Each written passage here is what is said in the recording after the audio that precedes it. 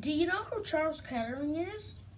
If you don't know who Charles Kettering is, I will tell you all about him. He was an inventor of the Delco ignition system. He also built other items. Charles Kettering was born August 29th, 1876 in Loudonville, Ohio. He died November 25th, 1958, age 85 in Dayton, Ohio. He was an American inventor, an engineer, and a businessman. He also held 186 patents.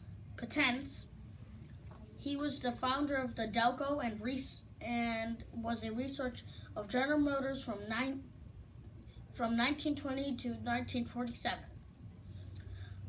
Charles was born in Loudonville, Ohio. He was the fourth of 5 children of Jacob Kettering and Martha Hunter Kettering.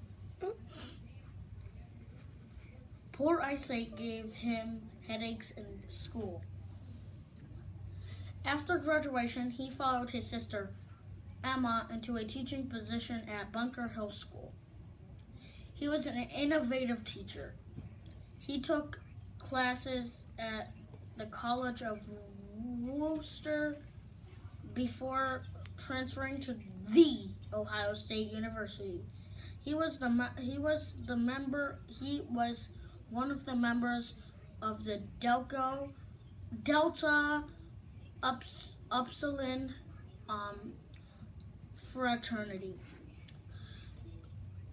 Charles Kettering had siblings, and he made a lot of inventions, and they helped a lot of people in the world.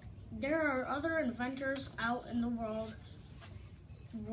Now you know some things that Charles Kettering did and invented. He earned his electrical engineering degree.